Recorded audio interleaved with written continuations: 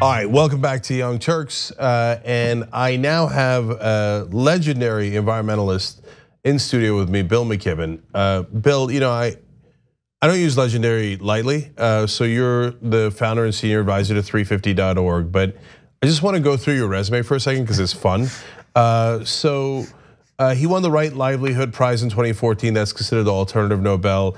My favorite is he won the Gandhi Prize in 2013, Thomas Merton Prize. Another one of my favorites, honorary degrees from 18 colleges and universities. I don't know how you do that, but I'm interested. So let's talk afterwards, okay? But obviously one of the leading voices of the environmentalist movement in this country. In fact, Boston Globe declared you the leading voice. So it goes on and on, but I think I've embarrassed you enough. Yes. So welcome, first of all. It's good to be with you. You know, I mean, one of the things that makes you a leading voice is just sticking around for a long time. This month marks the 30th anniversary of The End of Nature, the book I published in 1989 that was the first book about climate change. 1989 seems a very long time ago. Yeah. And in a lot of ways, it is a very long time ago. I mean, the planet had 50% more sea ice in the Arctic then. Its oceans were markedly less acidic. The Great Barrier Reef was still intact. I mean, I've gotten old over the course of 30 years. That's what's supposed to happen. But planets are not supposed to get old in the course of a few decades. That's the abnormal, horrible thing that's underway right now. Yeah, and so you have been leading on that front for quite some time, and I've been following, and so I'm actually a late follower. I've talked about this on the show a lot. I did not believe in climate change in the beginning, and I was a Republican back in 1989, and so I would see things like your work and go, "Oh, nah, that's not that can't possibly be true." What I'm stunned by, Bill, and we're gonna get to how we're gonna change things. I think that's the most important part of this conversation, how we can actually get real change in the world. But what I'm stunned by is people's intransigence. So the jury came in those 30 years, even for a knucklehead like me who started out as a Republican who didn't believe it at all. It was record year after record year after record year, and we're now 17 years in. It was 16 out of the 16 hottest years ever in the last 17 years. If you can't convince somebody after that, is there any hope at all? Well, I mean, so the good news is that most people now are convinced. Even in America, which is the only place in the world that climate denial has a strong foothold, we're up now around 70% of people who know what's going on. It's gone up a lot in the last few years because, you know, things keep catching on fire, flooding, you know, whatever. The other 30%, look, have a little sympathy for some of them anyway. 30 years ago, we now know from great investigative reporting, LA Times and Columbia Journalism Review and Inside Climate News, we now know that the fossil fuel industry knew everything there was to know about climate change in the 1980s, and they set out on a deliberate and expensive operation to build this architecture of deceit and denial and disinformation. You know, we spent 30 years in a completely phony debate about whether or not global warming was real. A debate both sides knew the answer to at the beginning, just one of them was willing to lie. But if you have that much money to spend on a lie and you just keep repeating it over and over again, yeah, I mean, it's not surprising that 30% of people end up befuddled by things. Yeah, look, I want to tell the audience one quick thing here because I'm a casualty, or I was a casualty of that propaganda war. So the oil companies knew they were lying to me when they convinced me climate change wasn't real. They knew they were lying. I mean, literally, like Exxon in the 1980s began to build all its drilling rigs to compensate for the rise in sea level they knew was coming. They just didn't tell the rest of us. They told us just the opposite. Right. So, like, in a sense, don't feel bad if you got lied to because they spent billions of dollars lying to you and it worked. And it also worked on me, it worked on a lot of people. But on the other hand, understand that this is not a genuine debate. 99% of the world's scientists did not get together and launch a conspiracy to change the temperature readings all across the world and just have decided because of China or government contracts or whatever insane theory is out there. It was such a good conspiracy that they persuaded the Arctic to go along with them, you know. I mean, look, I don't know if it's like the moon landing and they're faking in the conspiracy world, the glaciers falling into the ocean, etc. But Bill, that does really go to another part of the problem here, which is the mainstream media, which I think has gotten better, but still has a lot of work to do. Because the reality is, when someone says that climate change is not real, that is a deeper and more insane conspiracy theory than almost any other conspiracy theory out there. Because it would involve literally millions of scientists from across the world getting together and inventing temperature readings and let alone everything else. Like, that is the stupidest, dumbest conspiracy ever. You should literally be thrown off the air and say, this guy's a liar and he's being paid to lie to you. But yet the media goes, finally we've gotten to a point where they're like, well, it's not 50-50. So it was not the media's finest hour, and even good institutions fell into lazy habits for a couple of decades of just treating it as a he said, she said thing and not digging, and that was really bad and harmful.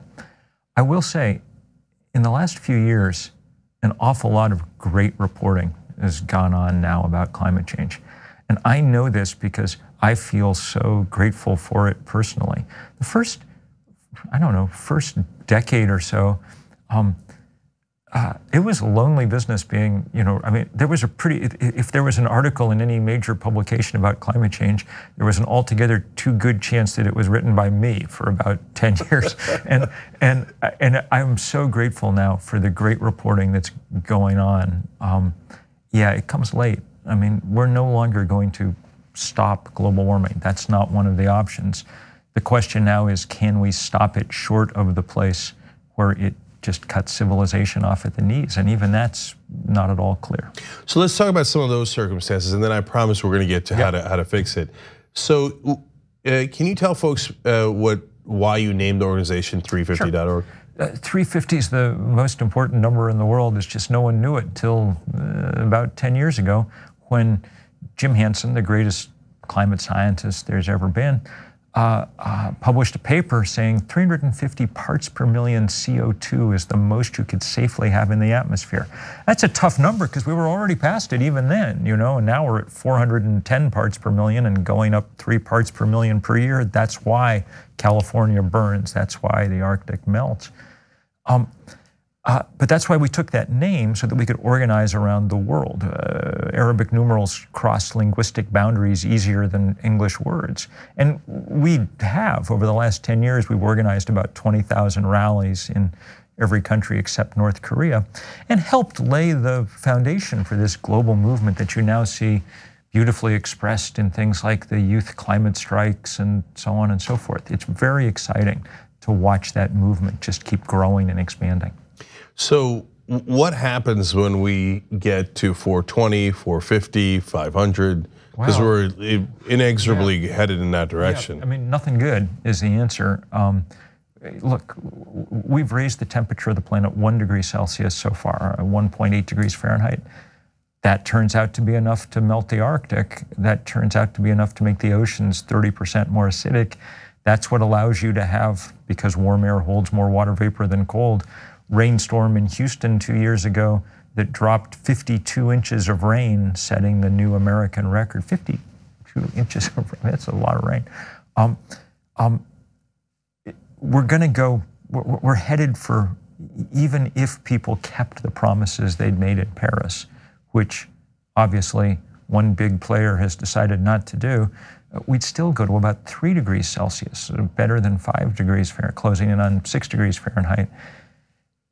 If we do that, we just, Katie, bar the door. I mean, we can't have a world like the one we're used to. To give you one small example, look at the way that 1 million refugees coming out of Syria fried the politics of Western Europe, and 1 million refugees arriving on our southern border fried the politics of this country. Now take into account that the UN estimates that on current trajectories, we could see 1 billion climate refugees this century. Multiply the discombobulation we've already seen by 1,000 times, and imagine what kind of world we're living in. So I've always assumed that South Beach was going to be underwater in my lifetime, and now it's beginning to flood when it doesn't rain. Yep. And so I think that actually every regular person I've talked to that's not in the news business, that's not in the science business, you tell them South Beach is flooding without raining, and it just rocks their world. They can't, that blows their mind, and it begins for them to understand the issue at hand. So, I mean, I know that this is a totally wild guess, and we shouldn't even have this conversation, but what's your sense of, like, when do we start losing major cities like Miami? Right, well, I mean, we're losing them insidiously now to the rise in sea level, which is causing sunny day flooding across places.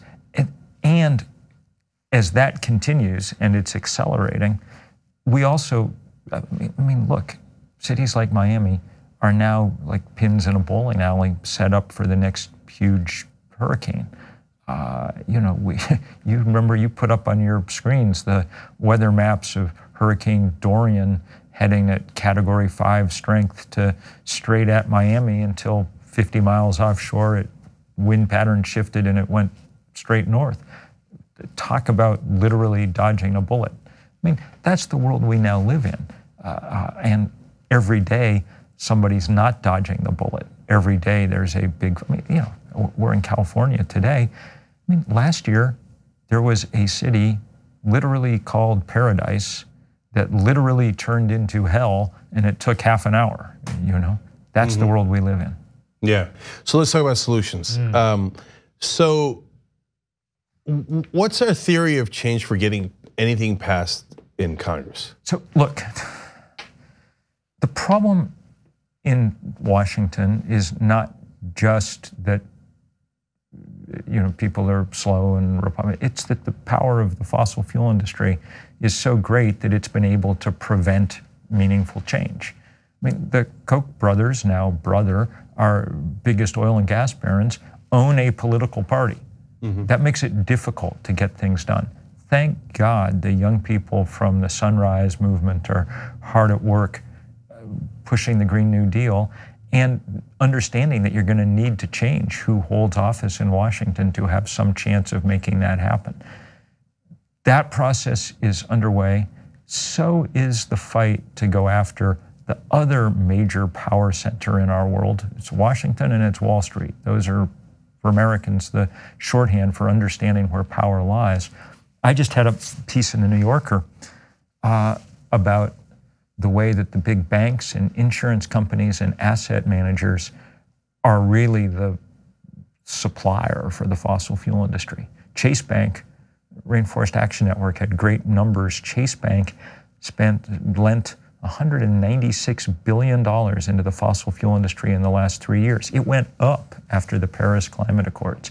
Every bad thing you've ever covered, tar sands, pipelines, Arctic oil drilling, they're bankrolling it all. So I think that as the year goes on, we're going to see campaigns that supplement the fossil fuel divestment work that we've been doing, now at $11 trillion in endowments and portfolios that have sold their stock in coal and oil and gas, with campaigns that really go after companies, banks like Chase. That money is the oxygen on which the fires of global warming burn. I mean, period. So let's talk about that a little bit. So I often talk about it on the show because our financial partner is Aspiration. And so Aspiration won't put any money into fossil fuel money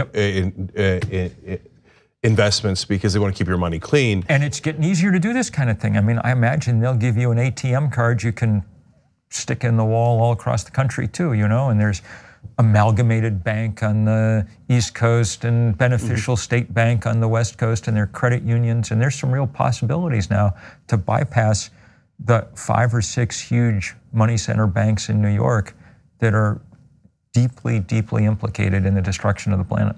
Yeah, absolutely. I mean, look, I don't want to get into a commercial for aspiration.com, but yeah, the ATM is free, so it takes away all of the previous problems in having to rely on those banks. But there's two, but the reason I brought it up is there's two different ways. One is pressure from you guys to the Chases of the world to divest, and to the Harvards and the Yales and the Stanfords, et cetera. And the other is for people to just go, well, I'm not gonna use a dirty bank. Yeah, we want them all to do it the same day. So, right. so we want to make this point loudly. So keep tuned, and there'll be a day before long. I mean, there's tens of millions of people in this country with a Chase card in their wallet, and every one of those people has a pair of scissors at home. And a pair of scissors is going to be an effective tool in fighting climate change. Yeah, absolutely. And so there was one thing in the article you wrote in The Guardian about this issue that really struck me, which is that you really want them to stop, when you said when you're in a hole, stop digging. And in this case, it's quite literal, right? Because you want them to stop digging for oil and gas, et cetera. And so that I knew, but what really struck me was the point you made about if they finance those projects today, then those companies must do them for 20 to 30 years to get their money back and to get the profitability. Yep. So tell us a little bit about that. If you build a pipeline right now to take tar sands out of Alberta and ship it someplace, I mean, the entire financing, the whole premise is it's going to run for 40 years to make its money back. You know, that's what you're telling investors. So if you put these markers in the ground, then you have a huge vested interest to keep fighting for them decade after decade in Washington and wherever else. That's why stopping them before they go is so important. You'll remember that was the sort of logic at the start of the fight about the Keystone Pipeline, a fight that so far that pipeline's not been built. More to the point, it convinced people they could stand up to big oil, and now every pipeline, every frack well, every coal mine, it all gets fought. And when it gets fought, even when we lose the fight, we slow things down, and when we slow things down, each month that passes, the engineers drop the price of a solar panel another % or 2. The price of sun and wind has fallen 90% in the last decade. It's the cheapest way to generate power. It's only the incumbent political advantage that the fossil fuel industry has that keeps it in the game. So I actually want to point out that Bill is maybe the only activist out there who has proven me wrong.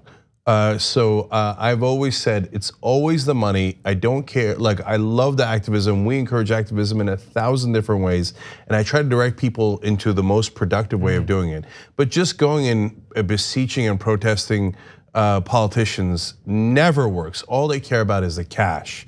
The only time that it has ever worked was Keystone, when you led it in front of the White House. Keystone was a beautiful fight with so many people. And it was really indigenous communities and farmers and ranchers and climate scientists and faith leaders and stuff. It shows what can happen if A, you get everybody working the same direction, and B, if they have a story that makes sense to people. That pipeline is a 1,500-mile fuse to one of the biggest carbon bombs on the planet. Once you understand that, then you understand why, like in some kind of action movie, you've got to snip the fuse. The same with this lifeline of money that the banks pump out to the fossil fuel industry. We got to cut it. Yeah, and Obama did not want to, and you guys, yes, and you guys get. And look, when I say that, people get upset. They're like, "No, that's the beloved, sainted Obama." No, he's driven by money and political interests. Look, Obama was. I mean, I was happy he got elected, and we definitely have demonstrated at this point that there's a lot worse out there. Yeah, I mean, he was pretty great in many ways. But that doesn't, I mean, politics doesn't consist of electing someone and then walking away. Politics consists of, I mean, what we hope is that we elect precisely the people that we can then pressure to do good things. I mean, there's no use pressuring Donald Trump. He's not going to do good things.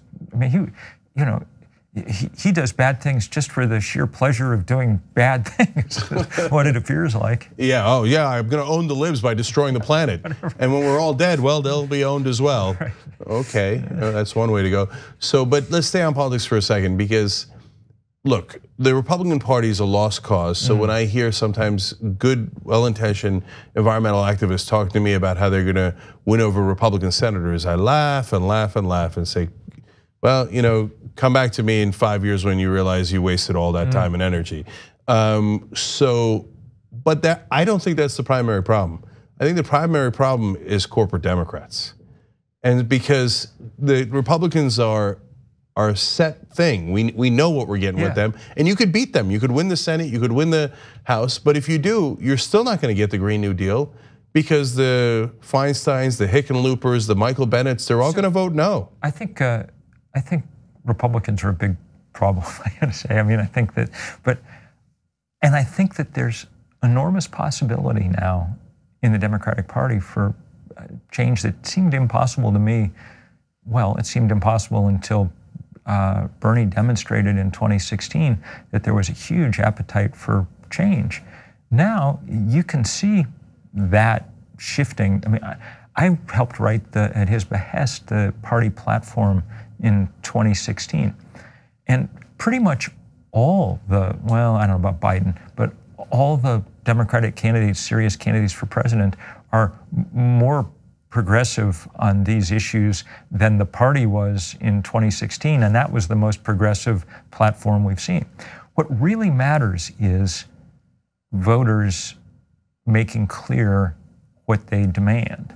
The fact that climate change is polling as the #1 issue is the reason that pretty much every major candidate has said, again, I think with the exception of Biden, that they want to try and get rid of fracking, that they're going to stop public lands from being used for coal and gas and oil.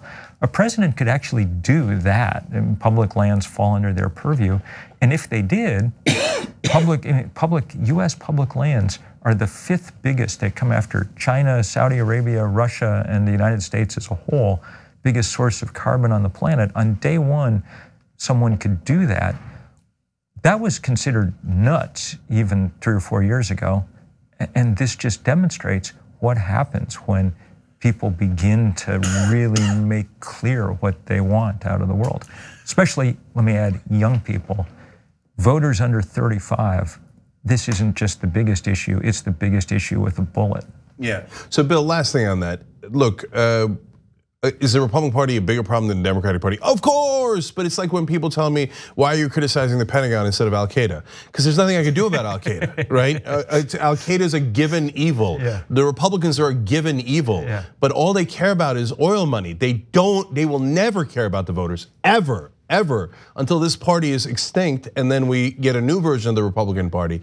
So it's a waste of time, whereas there is the potential that you could do something about corporate Democrats. Which is why it's so good that the Democratic Party, I mean, look, I have huge problems with like the organized Democratic Party. It killed me last summer to watch the kids from the Sunrise Movement get the Democratic Party to agree to stop taking fossil fuel contributions, only to have the DNC 6 weeks later change the policy and go back to taking that money. I mean, that kind of stuff just, I mean, it just makes one sad because it's not like we have many more presidential cycles to get this all right. But Bill, that's why I go back to, it's also partly the media, because when I say, for example, if you elect John Hickenlooper in Colorado, we're screwed. He calls the Green New Deal Stalinist.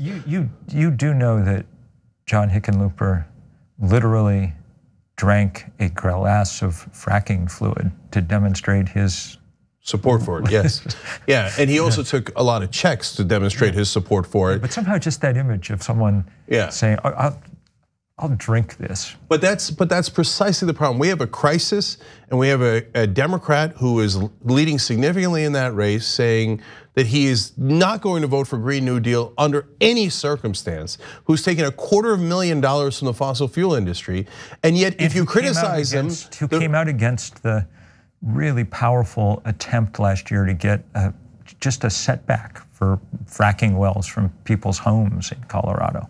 So yeah, no love lost there. Yeah, but yet the rest of the media and the Democratic establishment go, how dare you, our beloved Hickenlooper. And oh, you guys are all on the same team. Well, no, we're not. We're not on the same team. The good news, one of the good things about the primary process was watching Jay Inslee, who really is smart about these things, sort of lay out the logic of some of the places we need to go. And that was good. This is gonna, Democrat, Republican, the fight here is basically physics versus money, and I understand that political reality is a really important thing, obviously, but reality in the end trumps it, so to speak. So. Yeah, absolutely. Look, all of it matters. The political reality is you have to vote for people like Andrew Romanoff over Hickenlooper. Otherwise, we're not going to get these things passed. And the other reality is pay attention to Wall Street as well as Washington. Absolutely right. And we didn't get to so much. The carbon bubble that you talk about is so important. But vote and vote with your money. Both of those things are. And we all have to do our parts. And you throw away the aluminum can, and you should, and you recycle the paper, and you should. But doing that with your money is actually even more important. Well, and at this point, the most important thing an individual can do is be a little less of an individual. Join together with others in those movements that actually present some challenge to the status quo. Yeah, absolutely. All right, 350.org. Bill McKibben, American hero. Thank you for joining us. Thank you, brother. Appreciate it.